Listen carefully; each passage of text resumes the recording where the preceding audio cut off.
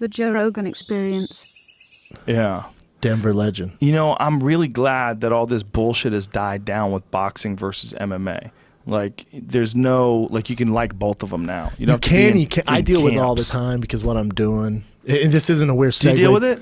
I deal with it all the time, cause especially I can't officially announce it. There's an announcement coming out probably next Friday. Yeah, I got a teaser, folks. I got my own show on Showtime. Yeah, but it does just that. It's boxing, it's fighting, it's UFC, Right. Bellator, Showtime, like HBO. There's no agenda. Right. It's just like a variety, fun show for fight fans, entertainment fans. That's fucking awesome, man. Yeah, man, I'm excited. That's awesome. But you do see that though? Boxers don't like MMA. That's MMA why doesn't like boxers. Yeah, that's what gave me the idea for the show when I pitched the show, because when I was covering the Conor McGregor stuff, I'd have these boxing heads coming in and like, "What are you talking about, man? Why can't get out of here? Stay in the cage, MMA. This is the sweet science." I'm like, "Well, I like both though, man. I was a Golden Gloves boxer. I like boxing too.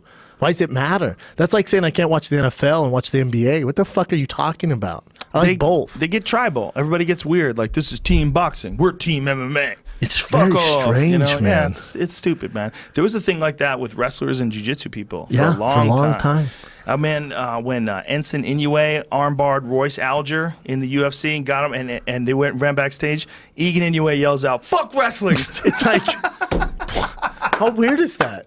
It was fun because there's a lot of shit talking going on between all the camps, and Royce Alger, who was a top of the food chain American wrestler, they thought he was just going to run in and storm the fucking UFC and start smashing people. And they even said in that fight, he said it's time to bring in the A-team. Yep. That's what he said in his like little pre-fight thing. And Ensign anyway was like, "Yeah, you guys know about arm bars? Because I fucking sure do." Yeah. And Ensign caught him in an arm bar quick. See if you can find that. Ensign Inoue versus Royce Alger. It's Royce, but with an R, because he's an American cat.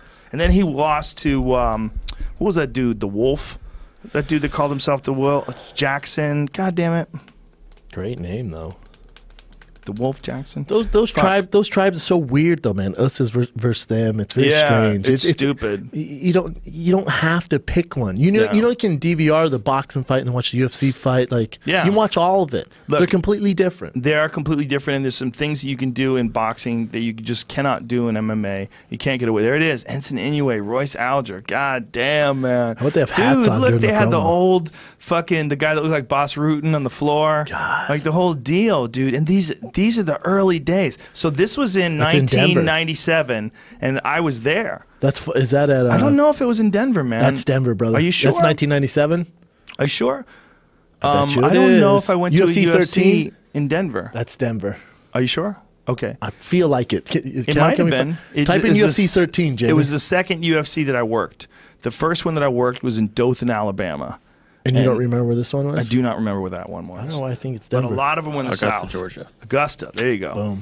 Boom. So this one is, fuck, man, 97, yeah. And so Royce Alger takes him down immediately. And Ensign went on to submit a lot of guys, including he submitted Randy fucking Couture. So stop and think of this. This is a fight at, shit, I don't know what weight they were fighting at. It says 200 pounds. But Ensign went on to shoot. Look at Bruce, a handsome bastard. And still doing the damn suits. Let me hear this. To my left, Listen to this. the top-ranked heavyweight judo fighter from Wow. Japan. He has a record of 8-2. Even then he had beautiful in salt and full pepper contact hair. Damn, look at those competition. traps, son. He stands Ensign was 5'11" jacked.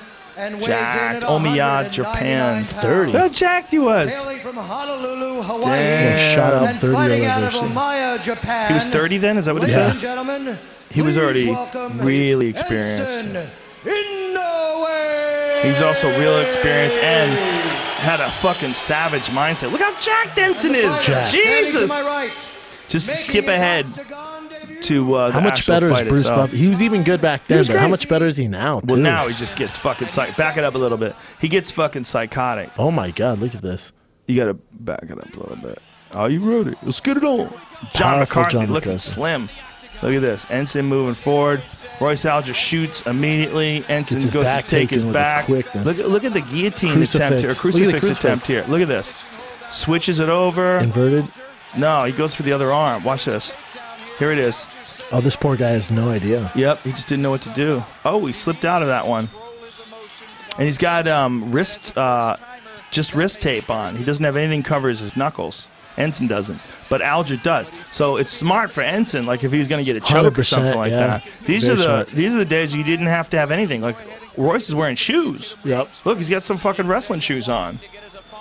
Remember, guys were scared of wrestling shoes because of heel hooks. Heel hooks. You get a grip on the heel now. Yeah, that was a big deal, right? Like if you were going to fight in Pride, boy, you got to be real careful of those fucking heel hooks, especially if you're fighting someone like Josh Barnett. Correct. Depending who you're fighting. If you're fighting with Verdum in Pride, you're going to be in some trouble with Gonzaga. Here it is. He catches him from here. Here it comes. Setting it up. And he's punching with bare knuckle to the eyes and the face. It's a totally different feel, right? It's a different experience. Completely different. I'm a fucking giant proponent for bare knuckle. I really think they should go to bare knuckle. You just can't. Why not? We're past that now. We're past that. But you're not, because the fingers are all loose. Look, you saw this fight this weekend with the eye gouges? Yep. Let's talk about that. Look at this. Woo, woo, woo, woo. There it goes, baby. Oh, that's the extension. He just has no idea how to get out of it either. This is right here. This is Fucksville. That's Fucksville. Super tap, tap, fucks. tap. Super Fucksville. That's a fucked up arm. Ooh, look, his arm's probably fucked up. broken. Probably broken.